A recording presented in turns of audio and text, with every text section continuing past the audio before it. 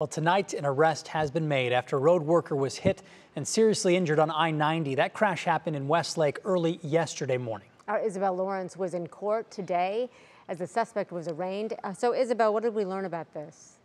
Yeah, well, 50-year-old Rolando Rodriguez appeared in Rocky River Municipal Court today, arraigned on 2 felonies. And a family friend tells us the worker he allegedly hit still has weeks ahead in the hospital.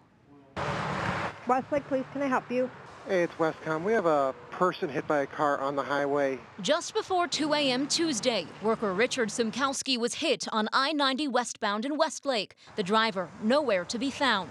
This is Westlake versus Rolando Rodriguez. Today, Rolando Rodriguez, the alleged driver, appeared in Rocky River Municipal Court for 2 felonies. 1 count of vehicular assault, including reckless operation, and a charge pertaining to failure to stop. Westlake police tell me an arrest was made around 5 last night. They used the broken car parts left at the scene and community tips to try to narrow down possible car models.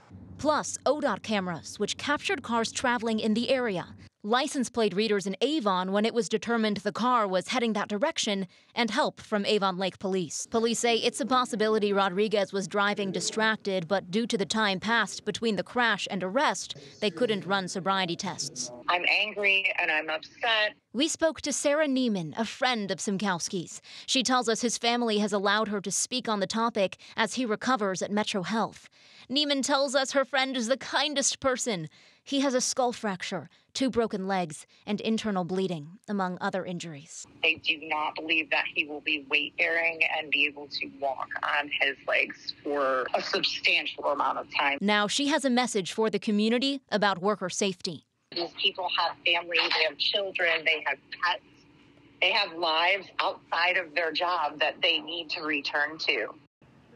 Yeah, well, Niemann tells us that her friend doesn't remember everyone who helped him when he was hit, but he wants the chance to say thank you and invites those first responders to say hi.